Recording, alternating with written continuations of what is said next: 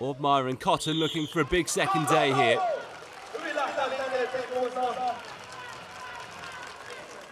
Ortmayer with his eyes on the prize. He's going really well. He'll finish first. Hoping his teammate won't be far behind here. Cotton has stopped. Ortmayer pushing him on. Cotton over the line now.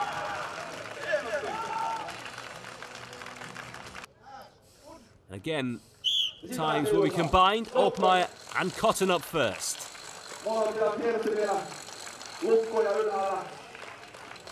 Actually had the slowest time in the last event.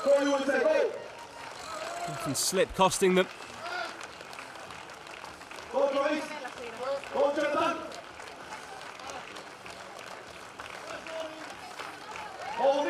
Still holding it now, but Cotton now struggling. The arms are trembling. He's going to go. Ortmayer. Travis Ortmayer and Jonathan Cotton here going against Kelvin Terauta and George Sullivan.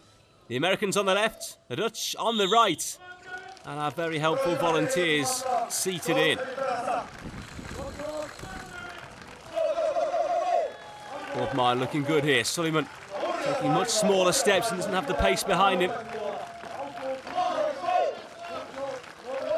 Ortmayer done. Now he's getting back here to tag in for Cotton to finish the job.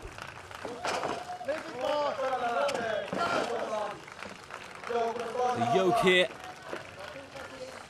inside the sponsors' boards. Here goes Kelvin Terauta, but Cotton is done. He's down, but he's okay and done. Terauta now over the line as well. A really strong finish for the Dutch. What about our Dutch duo of Kelvin Terauta and George Sullivan as they take on the United States of America of Travis Ortmayer and Jonathan Cotton? Oh, and Cotton has gone down. That's not good for the USA. The Dutch cruise to victory.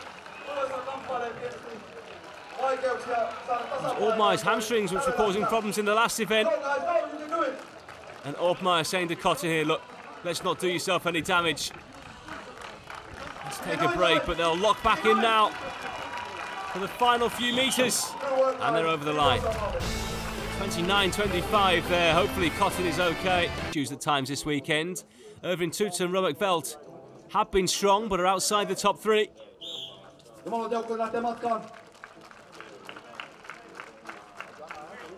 It's the USA who lead here, and Cotton looks fully recovered.